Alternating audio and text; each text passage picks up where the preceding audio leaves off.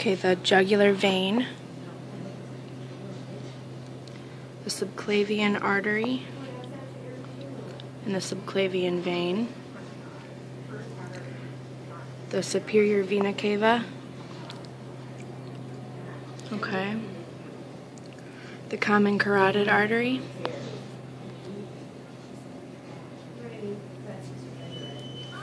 the aortic arch, the thoracic descending aorta, the axillary artery,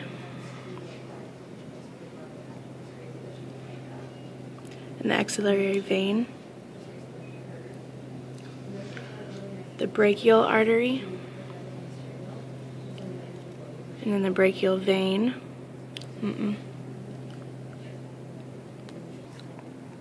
The left subclavian artery,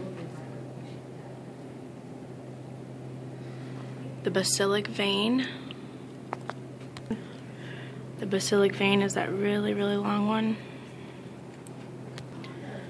The ulnar artery, and then the radial artery, 32 right there. The cephalic vein, the diaphragm,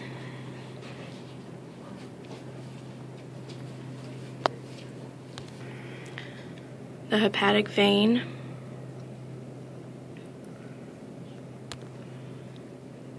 common hepatic artery,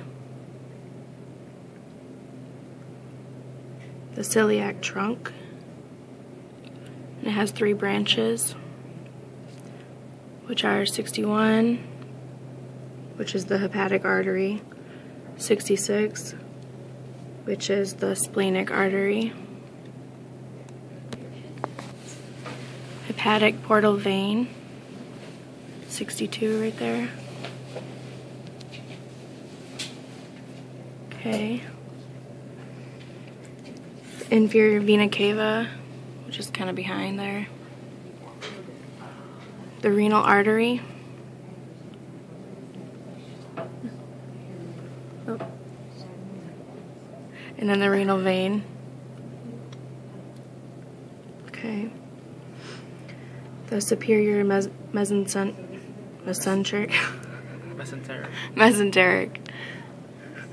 artery. Okay. Then the splenic artery, which is up there, number 66. The abdominal descending aorta. What's that? Descending aorta.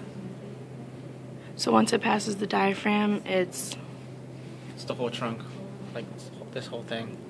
Okay. The inferior mesenteric artery. Okay.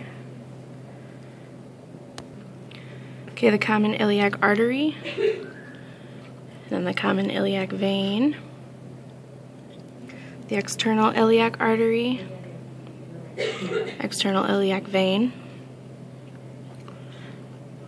The internal iliac artery. The internal iliac vein.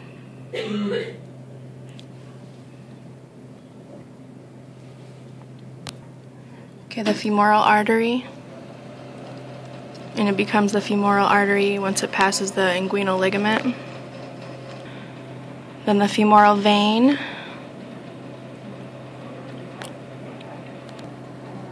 The popliteal artery by the knee.